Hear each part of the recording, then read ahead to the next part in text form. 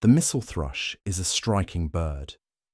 Its grey-brown upperparts, pale throat, and boldly spotted breast make it instantly recognizable.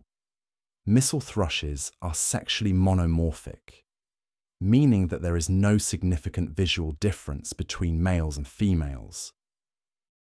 Juveniles, in their first winter, are paler, with creamy feather centres and smaller, diffuse spots.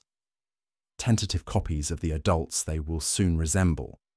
The mistle thrush is both hunter and gardener. In spring and summer, it forages on the forest floor for earthworms, beetles, and other invertebrates.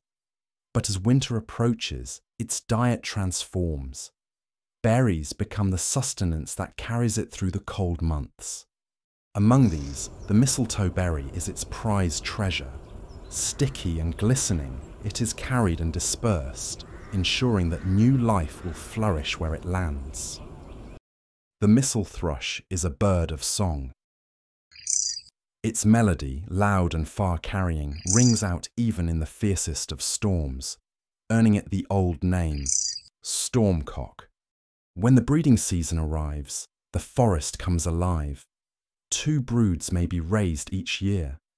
The female incubates the eggs for nearly 2 weeks. Then, after a further 2 weeks, the young fledgling, still dependent on its parents, learns the ways of survival. Measuring roughly 27 centimeters in length, with a wingspan nearing 48 centimeters, the mistle thrush is one of the larger members of the Turdidae family.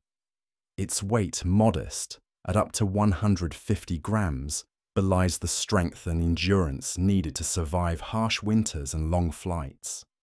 Today, the mistle thrush remains widespread and abundant, yet some regions have seen declines. Changes in agriculture, loss of habitat, and scarcity of invertebrates challenge their survival. Conserving hedgerows, berry-rich trees, and open pastures ensures that this noble songbird continues to thrive.